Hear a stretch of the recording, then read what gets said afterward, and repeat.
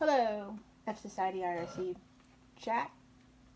This is your moderator, Hiroja Shive, and I'm here to review the Season 3 premiere of Mr.Robot, which is Power Saver Mode.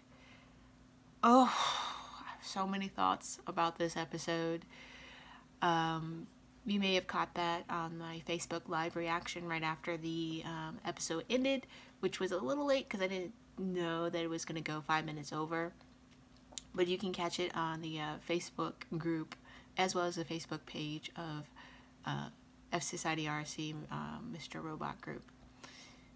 But let's get into this. So first off, I'm going to kind of go scene by scene with this particular episode, and then I'm going to give some of my thoughts along the way, and then just overall wrap up and end with my thoughts about where the season may be going and what I think was being shown or stated in this particular episode. So first off, they do a recap, kind of catch everybody up, and we catch up with our intrepid hero, if you will, whom I don't believe to be a hero, and I might do another episode on the fact that F Society is not the good guys in this. Elliot does actually a fantastic speech. He does this every season. I don't know if there's going to be another speech, but he does have a big speech where he talks to his friends about his state of mind. The first season, it was about F Society, when he was in the therapy room, the season premiere of that, or the start of the show really, with Krista. The second season was the God speech. And the third one for this season, I guess you can say, is Elliot acknowledging what he has done has, in essence, wrecked the world rather than trying to save the world. But before we get into that particular speech, we wake up and Elliot is with... Oh, wait. That's not how it starts. It starts with Irvin. Irvin is, I guess you can say, a fixer for the Dark Army. He's trying to order some barbecue at the Red Wheelbarrow, and he's not having the best time of it because of the rules. So the rules of trying to get another milkshake and talking about principles, and he gets a phone call from what we now know and can kind of hint at is Tyra Wellick explaining how he shot Elliot. So Irvin goes to the place. I guess the Red Wheelbarrow restaurant is the one that's close to the little hideout there that's overlooking the location of stage 2. So he was already in the area. And he comes in, and he's very matter of fact, very charming. He's played by, oh crap, Bobby Carvel. You may have seen him in a bunch of different shows over the years. He's a very big television guy. He's done some movies as well. I've always liked him as an actor, and I was very excited by the fact that he was coming on to the show, and he's just such a character. He has such pathos to him, and you pretty much enjoy all of the characters that he plays, even the ones that are kind of bad or a little douchey. But this character, you know, very matter of fact, very direct. He takes a picture of Elliot, calms Tyrell Wellick. All the while, I guess you could say he might be having a conversation with his boss. And we now know his boss to be, or at least there might be an intermarry, but it looks like he was directly talking to White Rose. And he wanted to know what is being done. Elliot was being patched up. He wanted to know what's to be done with the Swede. Kind of doesn't like Elliot or the Swede because they're kind of a little bit crazy, but kind of goes with it. And from there we see where White Rose is, and she is at the Washington Township plant, at least in her form as the minister, the Chinese security minister, and she's with her little attaché or assistant. And very sad to say that it looks like the Washington Township plant is not the ultimate McGuffin. I didn't expect or anticipate that they would reveal the Washington Township plant at all. I thought it was going to be the Maltese Falcon, something that was being passed around, or the briefcase in Pulp Fiction, where you never really know what the contents are. but it's something that everyone desires and wants, or wants to look and see, if you will. It looks like it. I'm not really sure exactly what the Washington Township plan is. I did read some Reddit posts. I did tempt myself. Let's see.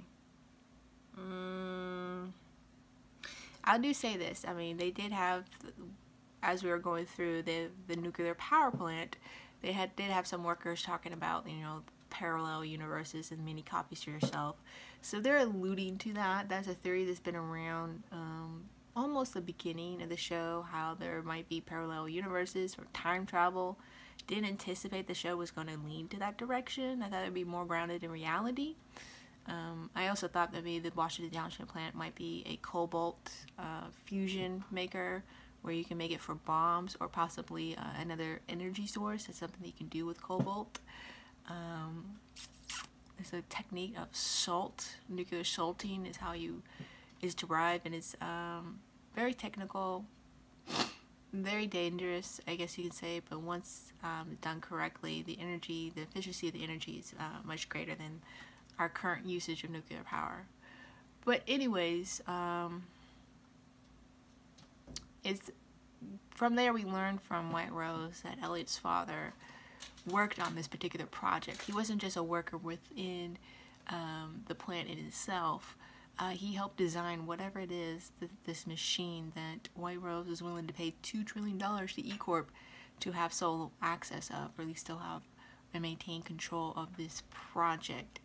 And it was also revealed that Elliot came to them, to Dark Army, with his passion to destroy E Corp, which happened to align with White Rose's agenda. It might be something that she had been planning for quite some time, and Elliot provided an opportunity to actually enact the plan to destroy E Corp. And he also hinted the fact that Elliot could actually die at some point in time. He's not that vital to the overall structure of White Rose's plan, if you will. But stage 2 is going to go on. Elliot does try to stop stage 2, and we'll get to that, but it seems the plan is to destroy all the paper and records and things of that nature. That is the goal of this season. I should note that each season seems to hint kind of like the conventional storytelling structure that's very much subverted by Sam Esmail and the writers of the show. You know, the first season was more like a mystery. I wouldn't say like a crime caper mystery, but or even a whodunit, but what is it type of mystery. Like, who is, you know, Mr.Robot? What is F Society? Why Evil Corp? And that type of mystery structure for the first season was answered. The second season was kind of like the getaway. You know, can you get away with what was done? And the aftermath of the getaway. You know, the ramifications of that. And we're seeing more of that this season in the background. You're seeing a lot of closed businesses. There's garbage everywhere. It looks like the 70s. If you ever seen old New York movies of the 70s, like actually filmed at the time, there's like, even though they try to clean it up, and sometimes they kept it because it's part of the character structure of the city of New York or the story, there's like garbage everywhere. The city looks really dirty, very dingy, unsafe. Well, New York at the time in the 70s, almost all the way to the, I would say the mid-80s, was a very unsafe city. Very much in decay, very much hit by the economic doldrums of the 70s, and to some extent even to the 80s. It took a very long while for it to recover. It really wasn't until the 90s that it really did fully recover, and they did the whole Disneyfying of the, you know, Times Square and the city itself, and it's still going through a cleanup, if you will, like the scrubbing away of New York, or the gentrification of the city. It seems like, I don't understand the thinking or the cultural thinking, or blaming the distinctive attributes that make New York New York were the reasons why it was in the economic doldrums and having the rise in crime. And so it seems like they're trying to Disneyfy or whitewash or erase the prominent and distinctive different cultural groups within the city of New York, the distinctiveness of all the different boroughs and make it all cookie cutter and the same. But anyways, that's not the case here. The case here is you're seeing the decay of the city, yet at the same time you're seeing stuff like the grand opening of Red Wheelbarrow. So you're seeing where there is a lot of people at the bottom, yet there's still some people that are able to make it, even if it's barely, or they're not really affected by the hack, the cash restrictions. You see a lot of prominence of eCoin, which is Philip Price's plan, who was not in this episode. Philip Price wasn't in this episode. Dom wasn't in this episode. Who else? Oh, Trenton and Moby and Leon weren't in this episode. Those characters weren't here. I'm imagining they'll be in the second or third episode, though they'll pop up. We know they're still alive. But they weren't in the season premiere, which I felt was a little strange, but hopefully some questions, particularly with Trenton and Moby, considering now that Elliot is on the mission to, I realize I'm jumping around a little bit here, is on the mission to undo the hack, that maybe Trenton and Moby might play a part in that. I'm not positive, not sure, but he might be getting the gang back together, if you will, but he also doesn't know Trenton and Moby are still alive. Anyways, what was my thought? Okay, so you see eCoin in the background. You also see Bitcoin, which has gone up significant value here in the 2017. They're still in 2015, my understanding of the time structure. We only did a 6-day jump, and I have no problem with these time jumps. It adds urgency to the story. It adds anxiety and tension because you have no idea what was going on really in those 6 days. We do know from Angela, whom Elliot woke up to, he was in her apartment, and he comes to the revelation that she's aware of everything about F Society and Dark Army. He's very upset by it because he wants to protect her kind of still, but she's a full-on participant, whether he realizes it or not. And I don't know how much Elliot realizes the control Mr. Robot has, or the actions of Mr. Robot really inside his head, because he is Mr. Robot. It is his personality. I always spoken about, and people have talked about it, I talked about it in one of my theory episodes of, you know, the 3 faces of Elliot. How there's the Elliot that we know, the one that with the damaged memory and doesn't remember that Darlene's his sister. The Elliot that's able to focus solely on the mission at hand, which is destruction of Evil Corp. Then there's the Mr. Robot personality. And then there's the real Elliot. The real Elliot that we saw a hint of in season 2 when he and Darlene had met up around Halloween. And he was the one that was coming things together. I think people thought maybe that's where Mr. Robot first appeared. I'm thinking now, given what we've seen, what Mr. Robot is doing, that might actually have been the real Elliot. The real Elliot that is both Mr. Robot and this Elliot that we see. But he had to split himself because he was, I guess you could say, indecisive, or he needed to really focus on these different agendas. I don't know. It's just a theory that's been bantering around that there's a third personality. Some people thought it was Tyrell Wellick might be the third personality, but there's a third personality within Elliot. Some think it's his friends, us, the audience. Who knows? What did I want to talk about? So Angela's hip to the game. She knows what's going on. Elliot is in her apartment. He wants to get the hell out of there. He's trying to stop stage 2. That's what he tried to do before he got shot by Tyrell Wellick. He wants to get back at it. Angela tells him that, you know, the power's been out for 6 days. We saw that brown out at the end of season 2, so it's kind of carried on. What I found disturbing about this as the episode progressed was, I remember stories of blackouts happening in New York. The most infamous or famous one was the 1977 blackout, which I believe took place during a World Series.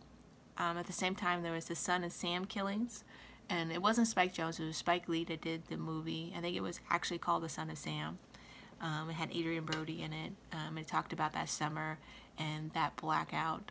It's very famous in the hip hop world and in the music world in general. New York, a lot of hip hop artists, rap artists, musicians, punk rock, a lot of punk rockers, anarchists, people that would end up, people that had, you know, developed the music industry. Other types of businesses actually grew out of that period. Some of the small businesses like designers and things of that nature were heavily influenced by their experience during that blackout, the violence, the chaos that occurred. There was riots. The police had to come in. It got really, really ugly. You don't see that in the streets for 6 days of blackouts with millions of people in New York. You don't even see a police presence, really, not even in the background so much. You see people walking around and garbage piled up. You just see some kind of hints of scuffling in the background. One of them is the imaginings of Elliot, and the other, you kind of have to really watch and see the reactions of people and the anger and visceral day-to-day activities, if you will. Particularly when Darlene and Elliot were walking to the hackerspace. But the city's not on fire. You're not seeing any National Guard. I don't know if they're in the center of the city and we're just on the outskirts. And they just basically abandoned the outskirts to themselves. You're not seeing people with bats in their hands, pipes, guns. That happened during the 77 riots, where people weaponized themselves, if you will, to protect their property, to protect what they had, their home and stuff like that.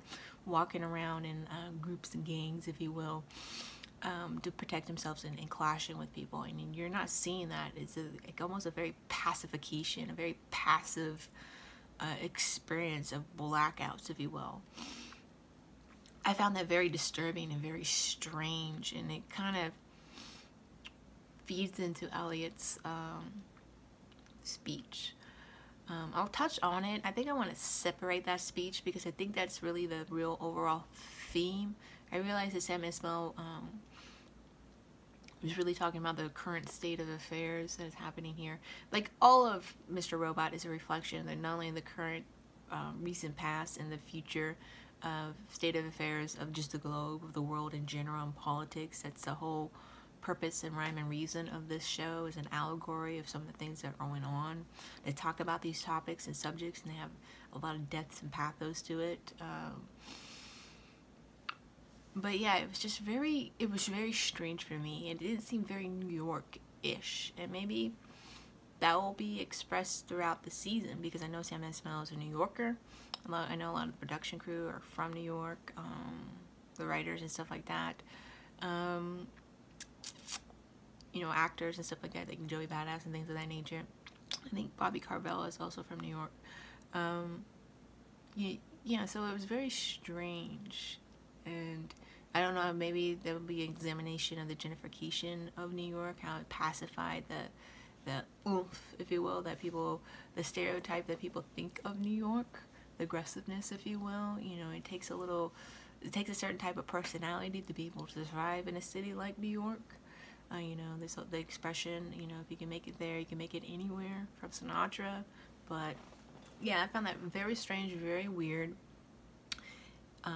Elliot, you know, leaves the apartment from Angela. She knows about Tyrone Wellock. She knows about F Society. He's a little perturbed by all this. He's leaving the apartment. He gets some clothes and he goes back to his apartment. He has to walk through the city, and that's when you see some of the hints and I was just talking about, like, the trash and all that. Runs into his landlord. He finds out there's someone in his apartment. Turns out it's Darlene. It's very interesting that there was a police thing still on his apartment, and his landlord was pretty friendly with him. I've heard all sorts of crazy stories about landlords and how they're very not your friend type of a deal. This guy seems to be really friendly with Elliot. Don't know what that is about.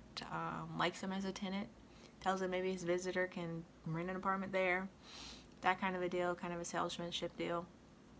Not really sure. I would think that I also know that New York has a lot of protections for renters when it comes to apartments and properties and stuff like that. You know, I would think, you know, having a police presence and police tape, that you probably wouldn't want Elliot as a tenant, even in these, you know, dark times, if you will. But, you know, Darlene's there. Turns out Darlene is working with the FBI. I thought initially maybe she's just bait. They let her go and wanted to follow her around and see where she would go. I think Darlene's a little too smart for something like that, but no, she's working directly for the FBI. I don't know if she's wearing a wire, what their contact is. I do know that they're following her around. We know this from when Elliot and Darlene meet up with the Dark Army at the hackerspace and get into Irvin's car and invade the FBI. She was aware of FBI presence and is looking at the car. Angela eventually tells Elliot when he comes back to her apartment after his long, deep think about what he's going to do, that he doesn't learn from Angela. Mr. Robot learns that Darlene can't be trusted. I know Dark Army has inside people within the FBI. It might be because of the blackout. They don't have the information because it's not being uploaded onto the internet, even though governments do have redundancies. It might be that Dom is being very smart, and I know some cases they do things like going straight paper, like really old school, and nothing's on any kind of electronic devices.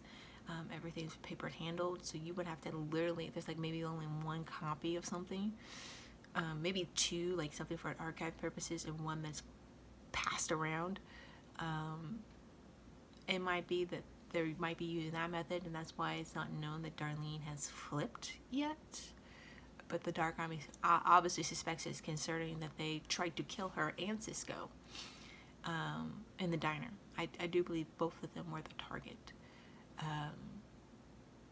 The fact that she has been released from custody is very unusual considering the level of violence and her association with Cisco. And the fact that she's already being suspected and investigated by the FBI for them not to detain her longer than 72 hours or put some kind of charge on her, whether credit card fraud or some, stealing of a gun or something like that, to hold her and detain her and any further. It's obvious that she's being very cooperative. And Elliot's, because he has a hard understanding of emotions and people. He's very abrupt with Darlene. She tells him the Cisco's died, and he's like, doesn't really show the emotional pathos. All he's concerned about is like what she told the FBI. She calls him on his bullshit, tries to get him focused. She wants to know what the hell stage 2 is. She knows about stage 2. She says it's because of the bug phone. Knows about Tyrell Wellick. Wants to know what the hell is going on. How long has Tyrell worked on this? What does he know? Elliot lies to Darlene and says he's not part of this at all. I think she knows it's a lie, but she doesn't know why Elliot's lying to her. He tries to get on so he can close the back door. He explains to Darlene, like, when she planted the femto cell, that's how he was able to create a black door in E-Corp. It had two-pronged purpose: to own the FBI as well as to own E-Corp at the same time. So because the power is out and he can't connect to the internet, they have to go to this hackerspace, and that's when they start walking through town. They're walking through town. She knows how to get to the place. It's clearly obvious between the two of them. Elliot is like the technical hacker, code, all that, and Darlene is a social hacker. She knows how to socialize and hack into people. She's a social engineering artist, so it's obvious that she would be plugged into the hackerspace and have friends and know people and know things and realize when things are going wrong and when people are lying to her and being invasive, and try to think in a broader scope of people's motivations and actions. They get into hackerspace. There's a hacker game going on called Capture the Flag. It's something that hackers do all the time. DEF CON is one of the biggest Capture the Flag events or spaces. There's events happening throughout the world, around all year round, at different points in time. They're trying to get on, but this is happening at the time that they want to get on. So Elliot, convinces a group of guys that he can solve the solution and solve the problem for them. So to basically win the game, if you will, so that he can get on and hack. And he does that. He does win the game. And as that was going on, Darlene's aware the Dark Army has shown up and that they've been followed, if you will. Elliot knows it too. He says not to worry about it. They only want him. They'll leave her alone. She doesn't really buy it. She's very panicky. She starts having one of her attacks, and we realize that that's something that she has. It's been very hinted at. We've seen it. Elliot's aware of her attacks. She goes to a separate space, restroom, if you will, to have her attack, and she calls somebody. I'm assuming she calls Dom, and she basically says the Dark Army is here. She couldn't do this. You need to get her out of here. It's not safe. There's a lot of cheering in the background. The Dark Army, knocks on the door, or there's a bang on the door, and Darlene's scared by it. It's the Dark Army, and they're taking her. It turns out Elliot was successful in capturing the flag, if you will, or winning the game for everyone so he can get onto the space. Everyone's celebrating. Elliot's not. Let's see. It's interesting. One of the guys that he was helped convince to let him on the monitor of the computer, touches him, and Elliot's like, "You don't touch me, leave me alone. I gotta basically he doesn't want to talk about what had just happened." So Elliot is closing the back door. Darlene comes up. He knows she's there. He's telling her he's almost done. He's talking to us, explaining how he's doing it, about the back door, the website. All he has to do is find the server, own it, basically, and put up a different, password or code. Darlene shows up, and Dark Army's there. Dark Army actually pulls the monitor and pulls the both of them out of the hackerspace. And they're like, "Why are you here? What are you doing?" He goes, "I need to go for a walk." Basically, the Dark Army is gonna push him there, and Darlene doesn't want to go with them. She's probably looking towards the FBI for an exit, but Elliot says he needs to do this. He needs to talk to them. He wants to talk to them, and he basically tells Irvin as they flee the FBI, and Irvin does a little social engineering and shuts down the FBI's car through OnStar. Is as they go back to the red wheelbarrow, is that he put the back door, stays shoes off. He basically doesn't want to do this anymore. Irvin says, White Rose is like, well, she believes that everyone's creation goes and lives and dies by its creator. If it's off, it's off, and he walks away. Elliot's like, I want confirmation from her.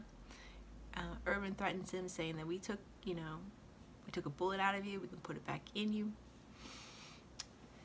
And he says, basically go home. Darlene's there. She's not really part of the conversation. She's actually kind of being dismissed, if you will. I don't think Irvin wants her to be aware of what the conversation is about. She watches from afar, if you will, of what's going on. She kind of gives, with her attitude, lip back to Irvin because he keeps calling her Miss, and she says, "Don't call me Miss," and flips a finger as they have their conversation. Her and Elliot get into it, and he goes, we're alive. They're letting us go. It's done. And Darlene doesn't believe it. She's like, yeah. She basically calls Elliot and says, if you want to believe that, if you want to put your head in the sand, that's fine. She's not going to fucking believe it. He's saying, and he throws the death of Cisco in her face, if they wanted us dead, we would be dead like Cisco. We don't even know what happened to Trenton and Mulvey. We're alive now. And she just pretty much freaks the fuck out and leaves him there. That's like the umpteenth time that he's pretty much belittled her, boxed her out, not being as close as I guess they once were. But according to Angela, they never really were that close. But Elliot's boxed her out. He's not telling her everything. He's not even telling her about Tyler Wellick. He's still trying to, I guess, protect her, being the big brother or whatever. So Darlene leaves, and then Elliot has his monologue. And he talks about, basically, in the essence, and I think I'm going to break down what the monologue is on a separate, special edition episode of this podcast, but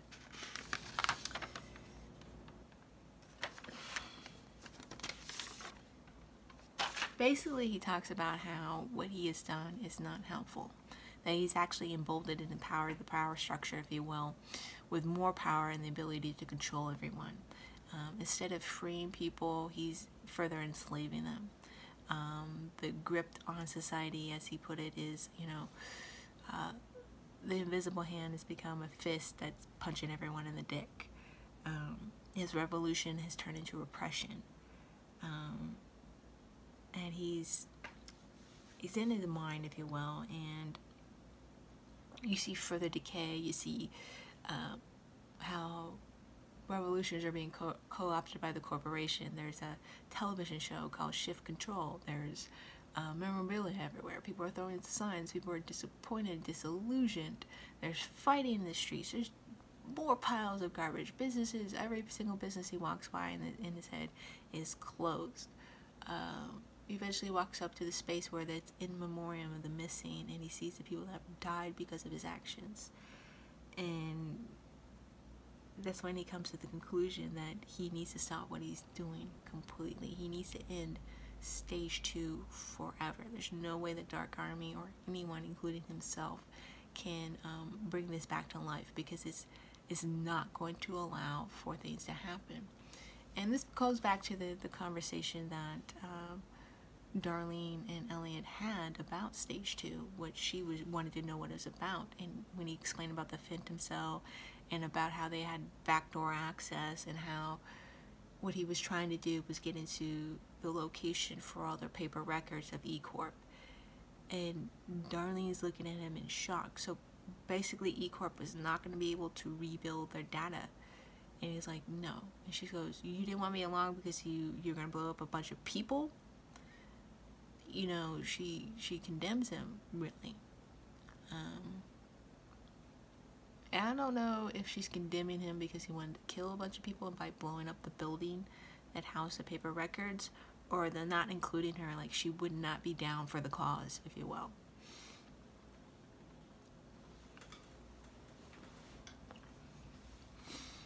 So he makes his way back to Angela's apartment after fleeing much earlier in the night, and he has a conversation with Angela, and he's like, I need a job with E-Corp. They probably need people to help recovery. I'm going to end this. I'm going to stop this. There's no more of what's going on. You don't have to worry about these things. And Angela's like, are you sure that's something you want to do? And he goes, yes. And he goes, I need you to help me monitor me, make sure that I don't turn into him. I need to know if that happens. And she's like, well, why do you want me to do that? And he goes, you're the only person who knows me. You know who the real person I am. And Angela agrees. He kisses her. I guess he mistakes it for a romantic moment. Angela's like, the kiss was a mistake. The kiss that they had last season. She basically can't do this. And Elliot's like, yeah, this hurts. He's known her forever. But this is what Angela does. She doesn't love the people who really love her. She loves the people that don't. That's her safe mode, if you will. And I think there's some truth to that, but there's more to Angela that Elliot just doesn't realize, because the Elliot that we're seeing does not see the complete picture of Angela. Angela invites him to stay at the apartment so she can feel safe. It is dark. A lot of stuff is going on. He agrees. She's sleeping on the couch, and then Mr.Robot wakes up. And Angela can hear him in the apartment, and she's been waiting for him. She's been waiting for Mr.Robot. She's like, we got work to do. Elliot closed the back door. Mr.Robot's freaking out. He goes, how did he do that? Why is it possible? And Angela's like, look, it's not anything to worry about. We're going to get back on the network. Mr.Robot's like, oh, you think it's that very easy? He goes, yeah. So let's go. And Mr.Robot's like, what's that in your hand? She goes, well, this is just in case Elliot comes back. And I guess she has some knockout juice or something. And Mr.Robot, he basically tells her, once they complete their mission and bring the back door back, that he doesn't trust Angela, that he doesn't like the fact that she's manipulating and using Elliot. They have to trust each other if they want to be able to continue forward. And, why you're here. And Angela's like, I help push him forward just like you. He goes, yes, that's what I do, but if I'm going to keep doing what I'm doing, you need to tell me why you're here. And I know I'm skipping around here, but Angela's like, you know, I never thought I could get the revenge against E-Corp. You know, she tried to do it legally. She tried to do it within. And then she found out about Elliot's plan. And she goes, I'm just helping him complete what he needs to do.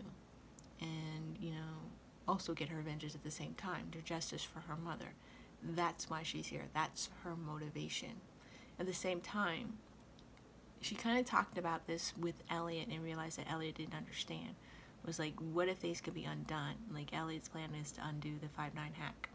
And he goes, yeah, well, what do you mean? He goes, like, everything. The 5-9 hack, our parents, all that. What if that all can be done? And Elliot's looking at her like she's crazy. And she realizes that he's unaware of White Rose's stuff, but also doesn't believe. And I guess her belief is that maybe whatever White Rose is selling about, I don't know, undoing time, parallel universes, time machines, I don't know, that if she helps Elliot along, she not only gets her vengeance, but maybe also gets her mother back. I'm not sure what White Rose is selling, but Angela's full on buying, and she has gone up, like I said with my live reaction, as the #1 villain. She knows that Elliot is broken. She knows that Elliot is split. She knows she's manipulating him in his Elliot form and his Mr. Robot form for her end game of vengeance against E-Corp. She's aware of all these things, and it's being done.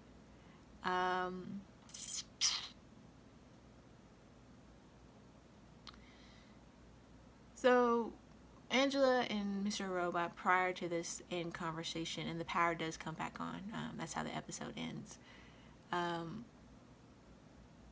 You know, they meet up in I guess a secondary location, separate from where they've been. You know, Elliot, when he was leaving Angela and going to his apartment, he tried to go back to the location that the last location he knew where Tyra Wellick was, and realized they had cleaned everything up.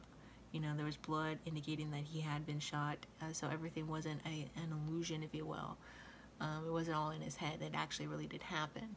But there's just another location, and Tyra Wellick's there, and he's trying to apologize to Elliot, but he's not apologizing to Elliot. He's apologizing to Mr. Robot, and Mr. Robot's like, you know, you did what I told you to do, and that's great, thanks. And let's get to work, and he's able to basically undo what Elliot's done. Irvin, who's talking to Angela, is like, you know, what, he's back on? And she goes, he realized he just got shot. He was a little disorientated, but he's come around. And he goes, I don't trust this. I don't like this. There's something screwy about the both of you, basically. And she goes, I was brought in to handle him. I'm handling him. We need work to do. And she also thanked Irvin, for allowing the time before he told White Rose. And he goes, you know how she feels about time and punctuality. And she goes, we'll get back on track. Irvin's not liking the situation. He knows something's very screwy. He doesn't like the Swede, as he calls Tyra Wellick, Angela, or Elliot to the get-go. See, he's going to be eyeballing on all three of them, if you will. Angela, of course, and Elliot, of course, are Mr. Robot. You know, they're back into the space. You know, like I stated, Mr. Robot gets things back together.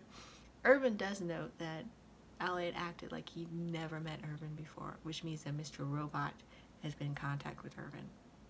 So it'll be interesting if they show a flashback of that, or we have an understanding of what that kind of relationship is. This pretty much sums up the entire episode. We're basically left with Darlene off wherever she is, whether it's back into FBI custody or being handled by the FBI. Angela is now Elliot's handler. She's going to get him the job at E-Corp. He still thinks that he's shutting down stage 2. It was just something that she tells Mr. Robot because he fears that Elliot's going to screw up their plans. He always does. He's going to stop everything they're doing. And Angela assures Mr. Robot that by redirecting his focus, that's not going to happen, and that's her job. She's also there to make sure Mr. Robot stays on task. We have a new character, Irvin, that seems to be maybe in charge of stage 2, if you will, making sure things go flawless. He seems to be the fixer of White Rose. White Rose is in control of the Washington Township plant. eCoin is out and about. We saw that in the background of many businesses and places. We also saw that on the car that Irvin was driving that was for sale. It was like cash was $5,500, eCoin was like $5,000. So there's a price differential. eCoin is more valuable than cash. Let's see.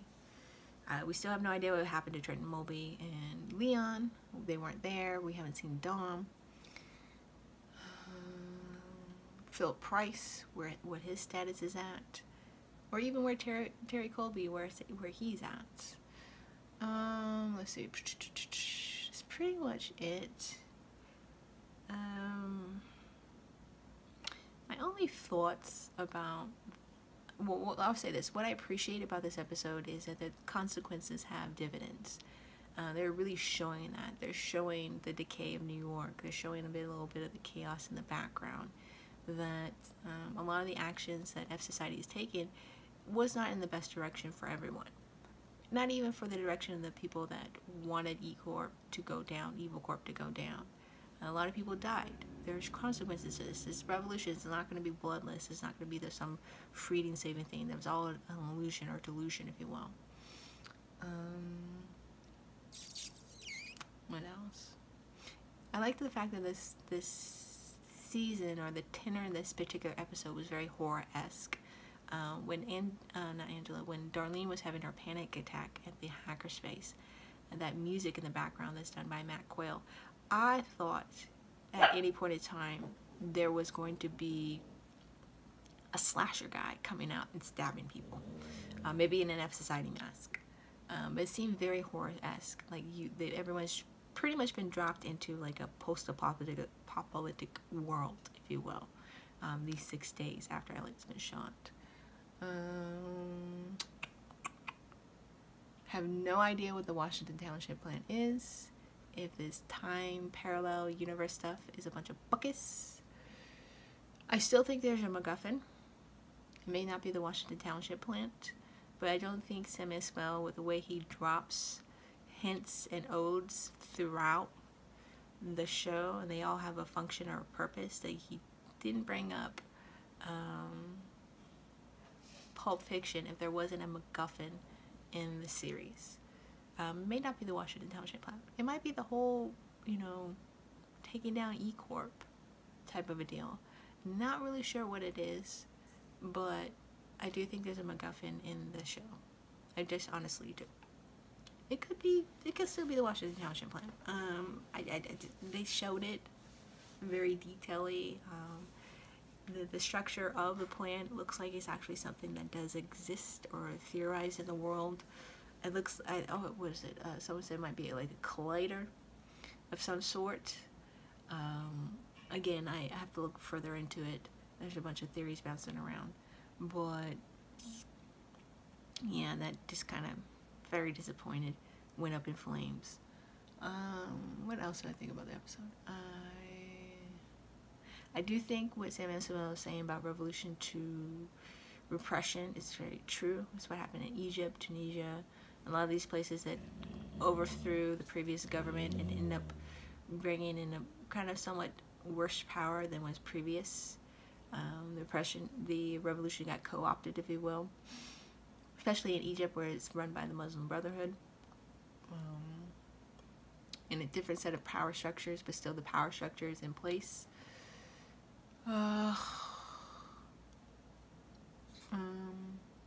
Overall, about talking about giving in her weakness, seeking security and safety over freedom was another conversation, or point that was brought up by Elliot when he was talking about what he has done with the 5/9 hack. But I think that's pretty much it. Overall, I really enjoyed this episode. I was very satisfied by it. I was very intrigued. I want to see more. I think the tone or the tenor of this episode, if you will, the conventional, if it's just the surface layer, is very horror-esque, very post-apocalyptic, if you will. The decay is going to be, dystopia, if you will, is going to be very much in the forefront or in the surface of the show. It'd be interesting how far they go with that, what direction they go with that. You know, Sam and Smell does like to subvert some of these things, so it might not go in the direction we think at all. I do want to know for sure, positively, if Darlene is working for the FBI and why. Is it because Elliot left her out? Is it because of Tara Wellick? Does she think by helping the FBI she's helping Elliot? I need a little bit more. I like the Angela metamorphosis into a full-on villain, if you will.